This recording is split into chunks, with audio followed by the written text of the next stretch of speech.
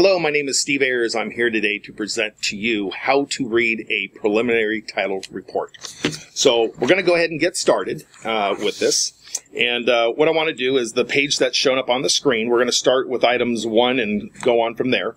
Our explanation of how to read this. So number 1 is the name and address of the firm that requested the preliminary title report. This normally is our escrow holder that is called to open up the title order. Item number 2 is the name of the individual that requested the preliminary title report, normally known as the escrow officer. Item number 3 is our customer's reference number. This is the actual escrow number that they've assigned to this particular transaction.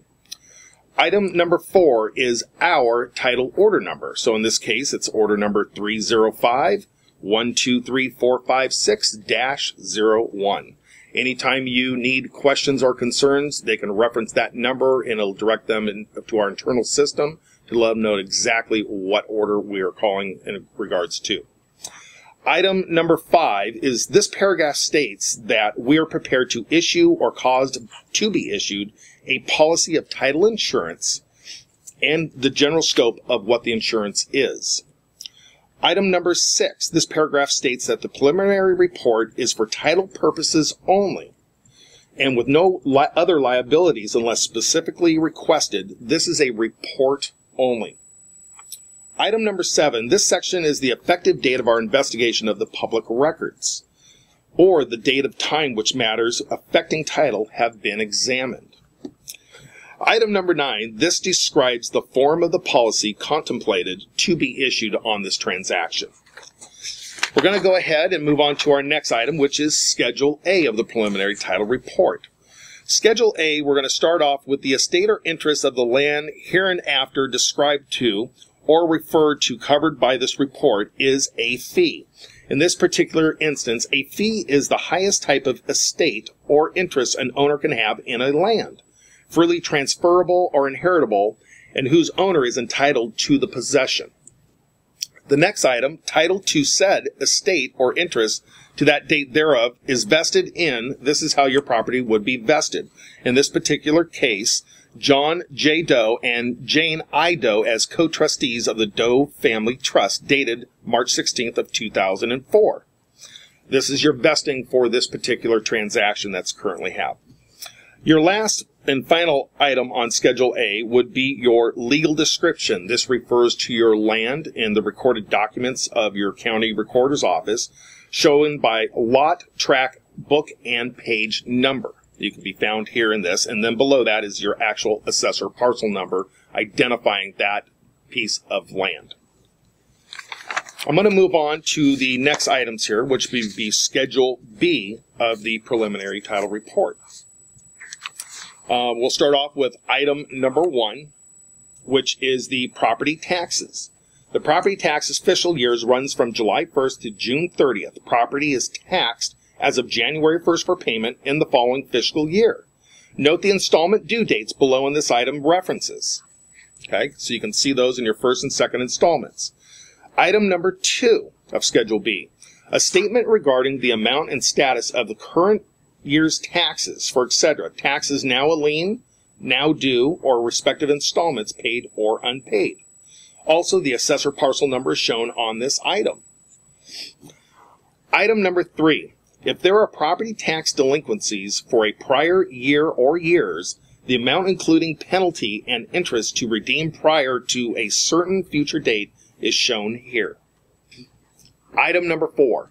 Bonds or assessments levied at the inception of construction or improvements, for example, as streets, gutters, sidewalks, sewers, etc., under an approved district are shown here and collected along with the property taxes. Item number 5. These are supplemental taxes. State law requires the assessor to reappraise the property upon the change of ownership or completion of new construction. You will find that information there. From this point on, items against the property will be shown chronologically, the oldest first, and so on, thereby reflecting the priority in which each affects the title record. Items 6 and 7. These are recorded easements, either created by recording of a map or a specific grant. An easement is a right or interest through the land of another which entitles the holder thereof to some use, privilege, or benefit upon over said land. Going to move on to the next page here. Item number 8. Item number 8 are CC&Rs, covenants, conditions, and restrictions. These are limitations and qualifications imposed on the use of a particular parcel of land. Item number 9. This is a deed of trust. A deed of trust conveys title to a particular property to a neutral third party, or a trustee, with limited powers, such as powers of a sale, for the purpose of securing a loan. The three parties to this document are the trustor, which is the borrower, the trustee, and the beneficiary, which is the lender. Substitution of a trustee. A new trustee was substituted for a trustee named in the deed of the trust. The notice of default is the terms of the trust deed were violated. For example, failure to pay monthly installments, and as a result, a notice of said default was recorded against that property. A notice of trustee sale. This is a delinquency notice in the notice of default that was cured, and this is the next step in the non-judicial foreclosure process. Items 10 and 11. This is a junior subordinate lien.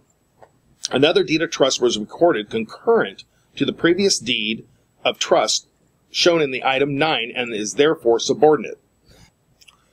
Equity line of credit. This is a deed of trust to secure future advances.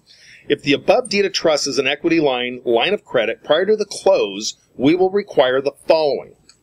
Evidence that the line of credit has been frozen and no advances have been made after the issuance of the demand for the payoff, and any remaining checks, passbooks, or credit cards issued in conjunction with the line of credit must be surrendered.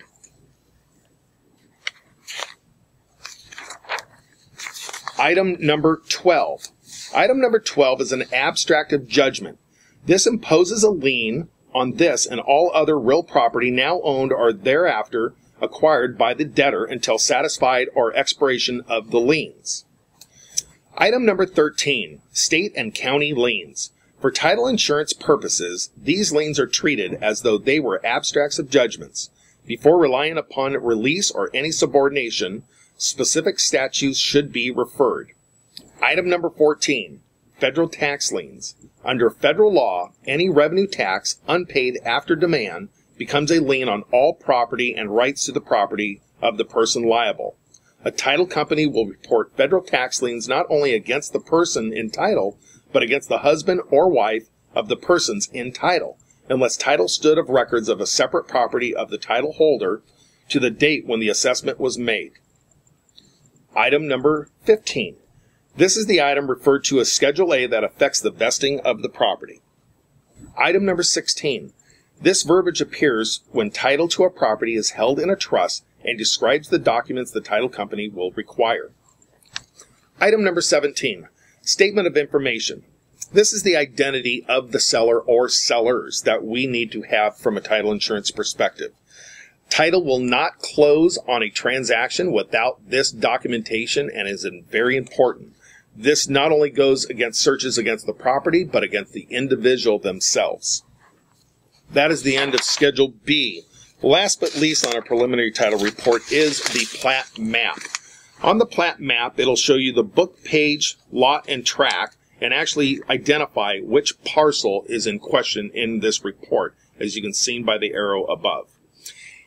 This should conclude the preliminary title report and how to read and understand it. If you do have future questions or concerns, you can always contact your local title representative or call the title officer listed on this report. Thank you for your time and make it a great day.